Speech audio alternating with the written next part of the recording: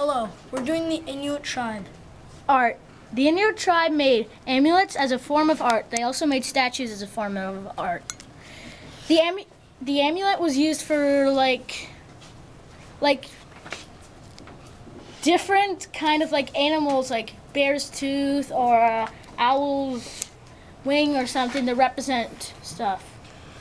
The statue was made out of ivory, I think. So it would ward off evil spirits like the amulet. Transportation. The dog sled was used to travel across the snow and ice by the Inuit tribe. Now the tribe uses mostly snowmobiles. Some people still prefer the dog sled though. They use snowshoes and to get across ice if they can't get dogs.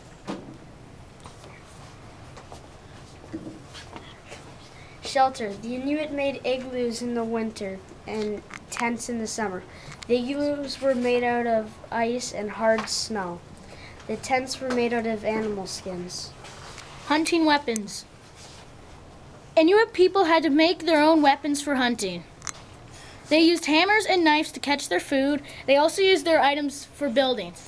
They used sharp rock to make the pocket knife, the knife, and the hammer.